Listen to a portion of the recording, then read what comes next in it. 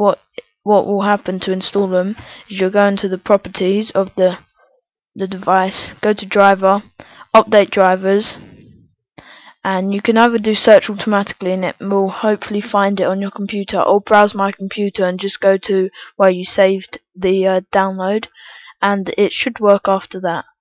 And you'll either have the USB EMP audio device, or there'll be another one, don't worry what one it is, or it'll either be that, or I think it's called like line 2 or something like that.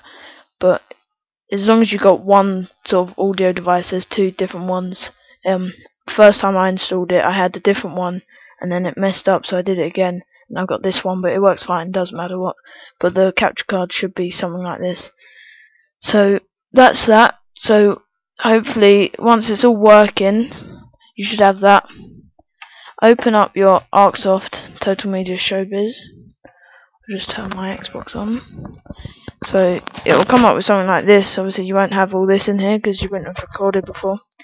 And to capture, go into capture your Xbox. If you turn your Xbox on, and it'll be feeding into your capture card, and it'll go on here. And you want to select your source, which is your WD2861 capture card. I just want to take the sound out of that and that. There we go. Right, so you want that. Then you want your composite video, or if you've got S video, which you would have plugged in. You would have known if you got an S video.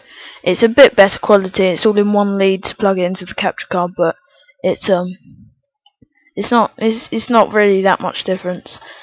So you got the composite video. You got your line 2, or it'll be something else. I'm not sure. There's other ones, but they all work as long as it's not like that. As long as it's something different. And then just master volume. I don't really know what that's for. If it didn't work, like if you plugged in your capture card after you came onto here, click refresh, and it will hopefully be under there. So the best quality settings, go to device settings. And if it's in black and white over on your screen or something else, then try out all these. I think it's NTSC 433, but CCAM works as well. You got all the PALs, CCAMs. I don't know, but I found that was the one that worked for me because I tried all of them and that was the only one.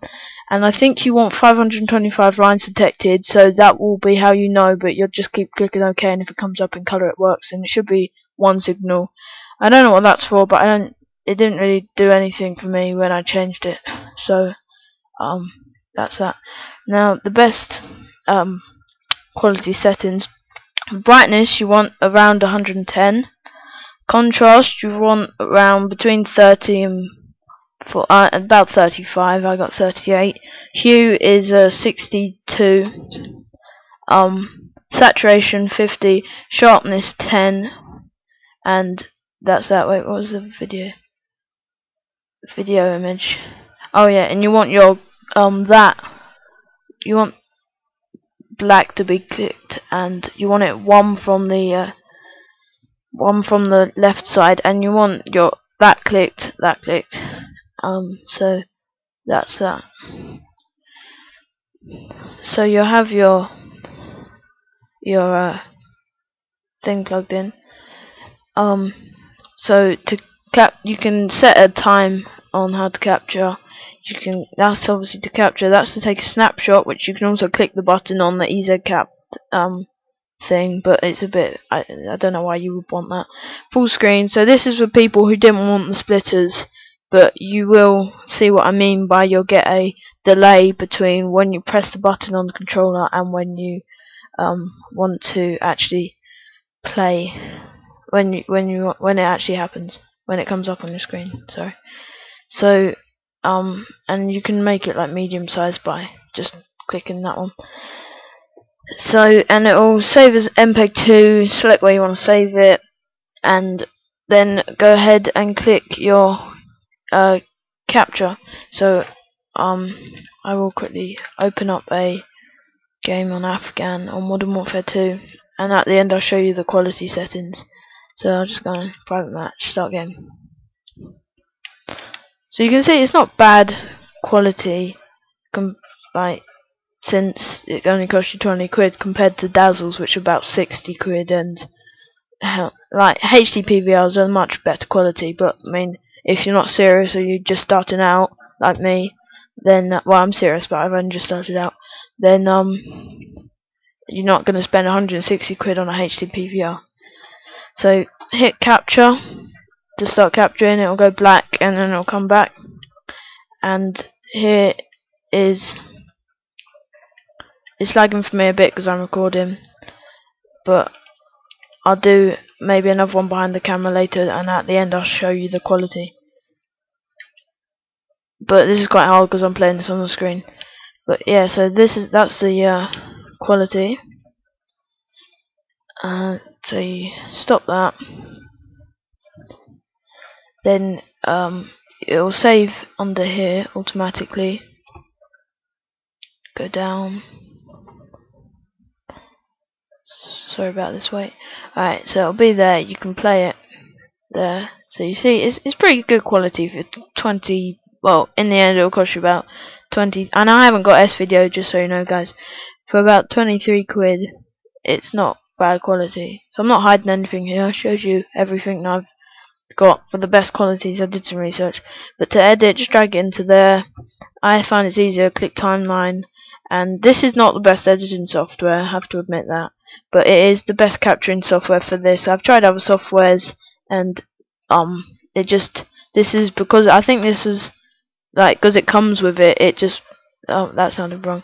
Because this software comes with your because this software comes with your Easycap, it just works better for some reason. So you can edit, drag it shorter. There's no slow motion on this, which is the bad thing. And to watch that particular highlighted clip, you click that one. To watch the whole project, you click the double one, and you can play it full screen. It's quite bad quality because I'm recording, but I'll show you the quality at the end.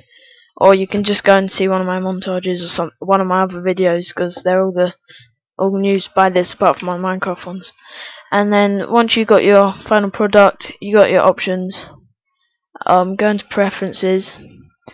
I don't know why that wasn't ticked. Go into 16.9. That's where it will save others. You want it, always click 1280 by 720 HD to upload it to YouTube. So that's those. Save the current project. Cancel. It's because if you've already had a project and it's on 14.3, when you change to 16.9 it won't work. So if I delete that and change it over to 16.9, there we go, and drag that on, that should hopefully be it. Yeah, there we go. So you want that because it means 4.3 will have it won't fit the screen as well as 16.9, so you want that. So that's that pretty much to produce. Click that, you can create a DVD, create a file, or upload it to YouTube. And when you click that, it will save it. Then you type in your YouTube details. It comes up with where you put in the name of the video, the description, the tags, all that stuff, and then you just click upload. And it takes a while, but not too long. But you can only do a maximum of 10 minutes with this program. Even if you're allowed more on YouTube, you can only do 10 minutes with this program. So yeah, that is my best quality I've got for you. So I will upload this to YouTube, and you guys can see what good or how good the quality is. I just had my intro before, and so here is my final product. Thanks guys for watching, and I'll just quickly show you this. So I'll save the file, and then when that's done, I'll start again when it's done actually. So I'll see you in a minute, guys. Do this.